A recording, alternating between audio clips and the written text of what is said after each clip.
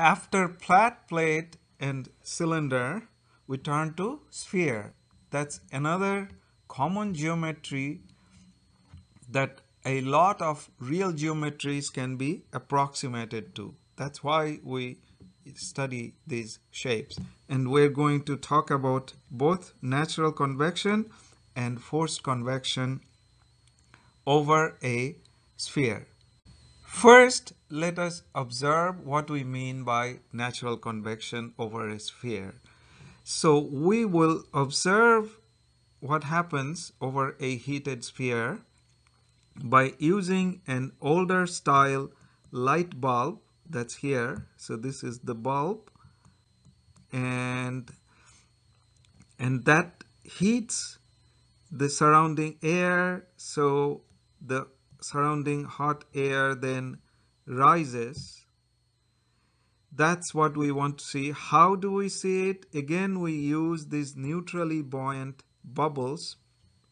So these are neutrally buoyant, meaning they are neither heavier nor lighter than air. And we also put in a black sort of a shade before that, so the shade would stop the camera from being completely blinded by the light from there. So this kind of bulb, older style bulb, they waste a lot of heat, and it is that heat that kind of increases the glass temperature, and that is what we mean by the heated sphere. So we can think of some surface temperature Ts here, and T infinity is the room temperature. Now the room air is not meant to be moving. In reality, of course, there's always some movement, but air is not moving. The only reason for movement is when it gets heated up at the surface.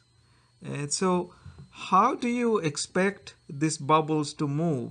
It would be nice if you can think for a second and kind of try to gauge how you're going to see this in the video.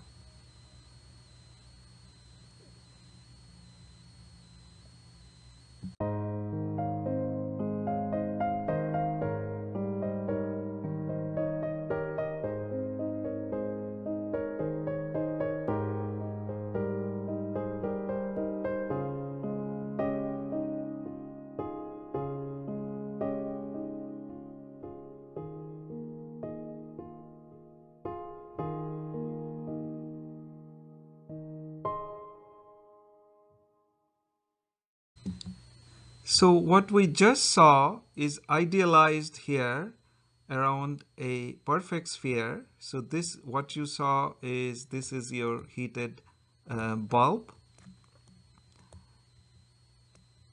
and the hot air, the temperature, surface temperature Ts is greater than the room temperature. This is my room temperature. And so the heated air rises like that, and that's how the heat transfer happens. So for this, we expect a correlation with Grashof number, because there's no kind of U infinity that we have. So it's not forced convection.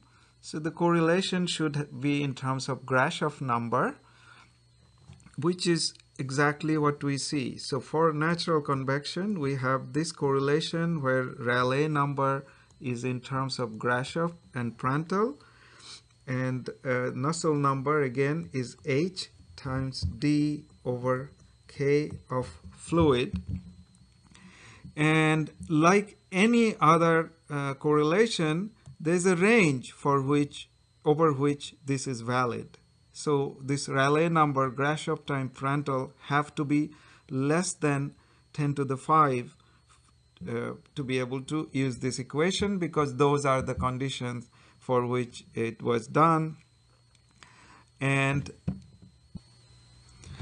also Prandtl number needs to be close to 1, which is the case for air. And also you notice that D, not unexpectedly, is the characteristic length for a sphere.